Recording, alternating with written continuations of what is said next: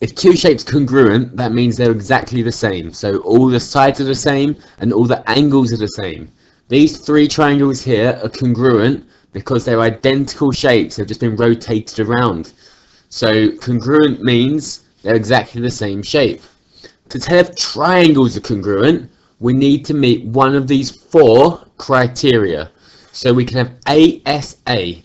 That's an angle, a side in between, so angle, side, and an angle on the other side. Angle, side, angle.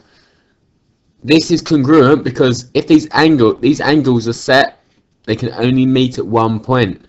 So it's congruent. Anything with this angle, side, angle will be congruent. Side, angle, side. So if you've got an angle here, and you know the lengths of these two sides, there's only one way you can make a triangle, by joining these up. So if we've got side, angle, side, then we've got congruence. If the side, angle, side is the same for two triangles, that means they must be congruent. Side, side, side. So if we know all three sides, there's only one way to make a triangle. They have to join up. So if we've got side, side, side, for two triangles, that means they're congruent if we've got the same side, side, side. And this is right angle, a right angle, and the hypotenuse, and one other side. So if we've got a hypotenuse on one side, we can work out the other side using Pythagoras. But that means that we've got congruence. So we've got the right angle, the hypotenuse, and one other side. So whenever we're asked to prove that two are congruent, we've got to get to one of these four reasons. So angle, side, angle, side, side, side, side, or right angle, hypotenuse, and another side. So anything else isn't a rule for congruence. So angle, angle, angle isn't congruence because one could be bigger than the other one. So we have to get to prove that two triangles are congruent, we have to get to one of these four reasons. Okay, so here we've got a question. We've got an equilateral triangle. AD is perpendicular, so it means it's a 90-degree angle to BC. And we've got to prove that these two triangles, are congruent. So, well, we can say we can get to any of these. We could do right angle, hypotenuse, one other side, or either of these. So let's just start reading off some reasons. So whenever we do this, we've got to give reasons for every stage. So AD is common to both triangles. So AD, they've both got this length, AD.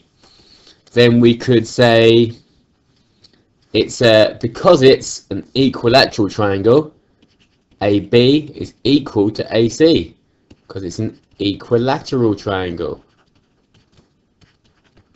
And all lengths of an equilateral triangle are the same. So we've got this one is equal to this one. And now we've proved they're congruent because we've got a right angle, the right angle here and here, right angle, a hypotenuse, which is AC or AB, and one other side. So let's put ADC and ADB are both 90 degrees here.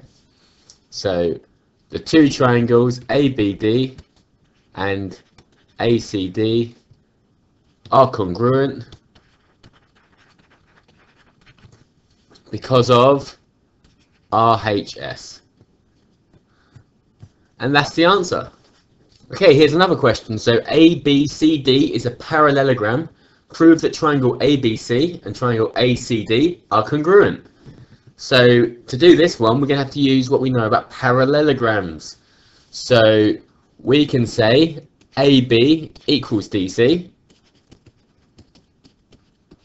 because they're opposite angles and the opposite sides in a parallelogram. So opposite sides in a parallelogram are equal. And we can also say the same for AD and BC. So AD equals BC because of the same reason. I'm not going to write it out again. I would in an exam, but I'm not for this one here. And then I've got options, so I can say AC is common. So we've got side, side, side. AC is common to both triangles.